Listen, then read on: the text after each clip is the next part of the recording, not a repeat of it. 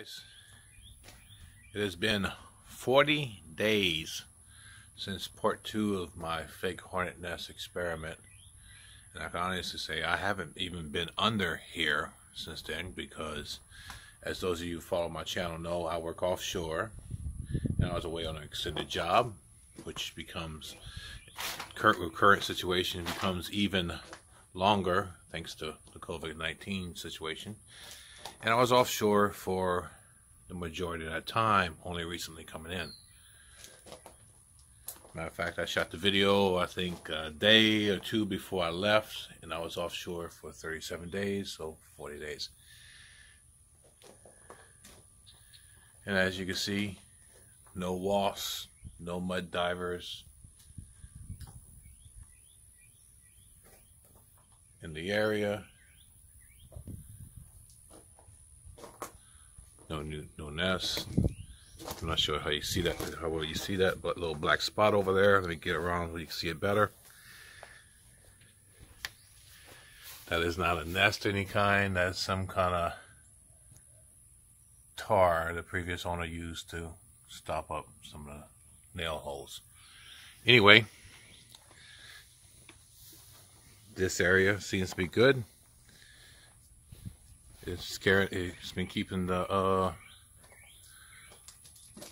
wasps and the mud divers away, it appears, or it's too hot for them. I'm not sure which, but by the look of the bird shit on the bag, I'm guessing it doesn't scare away birds.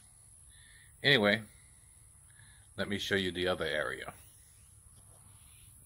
Okay guys, here is the original fake hornet nest from the video I shot, what was it, April 24th? Because we were starting to get wood bees under here, or carpenter bees, or whatever you want to call them for your neck of the woods. And as you can see, there are no wood bees, there are no paper wasps, mud divers at all under this area. There are previous signs of when they were trying to nest and when they had nests in the past, but none of them are active. No poisons were used, so far the experiment continues. But anyway, that's the update on the fake hornet nest experiment.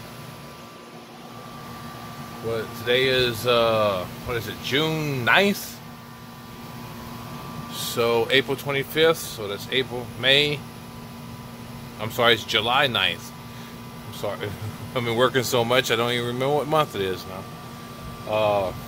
So it's April, May, June, July. We're going on to the 3rd month here, and still working strong.